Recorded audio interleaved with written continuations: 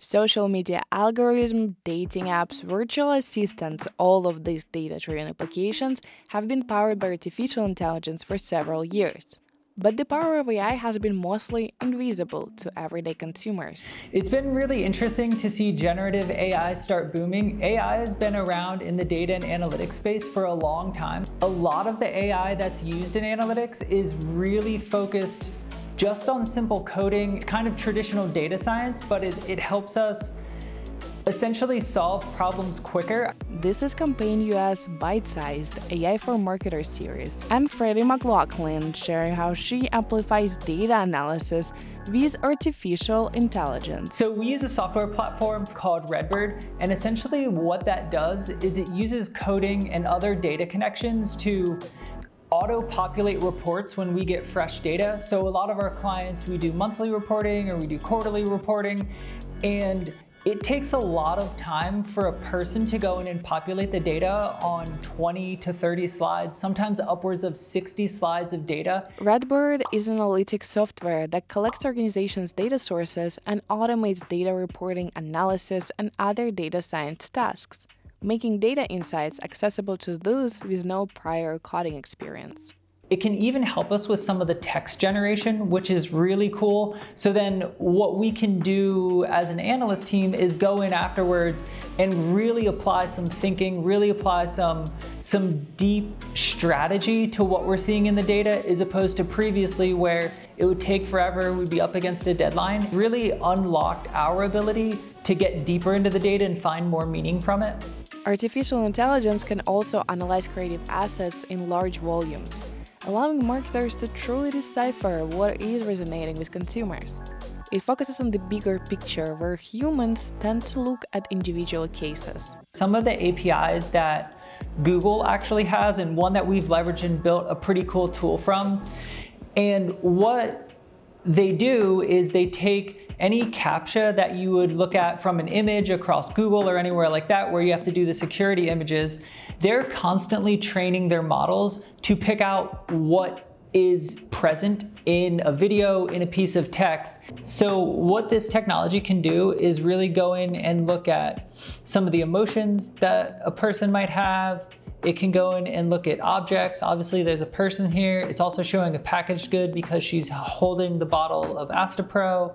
There are some labels it pulls in, and then it gives you a confidence interval for everything. So when we're looking at this data at a more aggregate level, we can just set a minimum here, a minimum threshold, to say that anything over, let's say 70% confidence, we could say, or we feel comfortable saying that it should be in the video. I think what's interesting is most of this is actually coming through correctly here. Sometimes it looks a little weird or a little off. Looks like it must be getting better. It also can pull out text, which is pretty crazy because it says Astapro here, and that's the brand name that's on the bottle, but you can barely see that in this image. It also gives us some different color gradients to look at, and we see what kind of colors are popping for people. It enables us to make content recommendations. AI can similarly analyze large volumes of content to instantly unlock new insights on trends. Let's say we had 1,000 videos. Someone would have to go in and watch 1,000 videos and say, this video had someone smiling in it, this video had a certain product in it, or like this video, let's say, had a fruit in it. You would have to go in and watch 1,000 videos. What this technology can do now is we'll basically watch all of those videos for us. It gives us attributes to those videos. So then what we can do is look at scale to see how much these attributes are showing up in content. It gives us a much better idea of the types of content that are resonating with people, because we can also overlay performance and behavioral data into this new video tagging data. About half of the videos that we looked at for this contained a person, but those videos were performing 13% worse than videos that didn't contain people, which we thought was super weird because it was a kids brand. They were trying to like have fun and engaging social content. So why was it not working? But then what we found was interesting is that 41% of the videos had a person, but only 10% had someone that was smiling. less than 10% had someone that was overtly displaying happiness, and then only 2% had someone that contained laughter. So they had people in their ads, but they weren't happy. And like you can see it from this kid's expression here. And this was one where I went in and I tested the algorithm because I was like, maybe it's just getting it wrong. It's not understanding it. And I watched a decent number of videos and I was like, wow, this is accurate. Like these people just aren't happy in these ads and that's why they're not doing as well. So we're able to say that the recommendation then would be, you shouldn't have to say, but make happy people in your videos basically. McLaughlin believes that the generative AI boom has made conversations with clients easier. With their exposure to the technology rising, executives tend to be more open-minded about implementing it. We also are very transparent with our clients, with our internal stakeholders, that what we're seeing is directional. Obviously, there are going to be one-off cases that are different, but I think that's the case for really any analysis, is that any number that you get is never going to be perfect, but at least directionally, it can help us start moving in the right direction. Where is it going to be correct 10 times out of 10? No, but if it's still correct 8 or 9 times out of 10, that's still pretty good. But when it comes to using publicly available but privately owned AI tools like ChatGPT, agencies are cautious of sharing proprietary client data with these tools.